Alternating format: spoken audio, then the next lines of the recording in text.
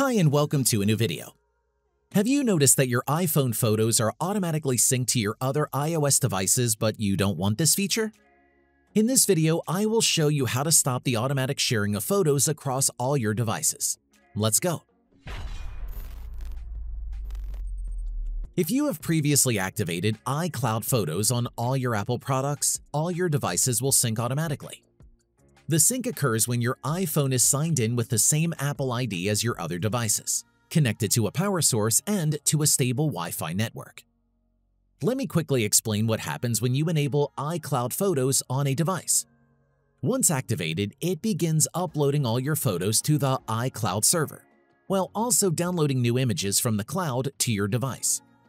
Therefore, if you turn off iCloud Photos, all your photos will be stored only on the local storage of your iPhone, iPad, or Mac. This will stop the sync between devices as well. To disable this feature, head over to the Settings on your device. Tap on your name above and navigate to iCloud. Then select Photos from the options and toggle off Sync this iPhone. The same process applies to your other iOS devices such as your iPad or Mac. Note that once this feature is disabled, Apple includes your photo library in the device backup. On some devices, especially older models, you may be prompted to download a copy of your iCloud photos to your device. In this case, simply choose to download them to keep your files on your local storage. If you choose to keep iCloud Photos disabled, I recommend enabling iCloud Backup.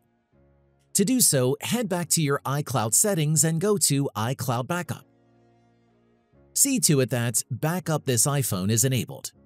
This guarantees that you won't lose any data in the event of theft or loss of your iPhone or iPad.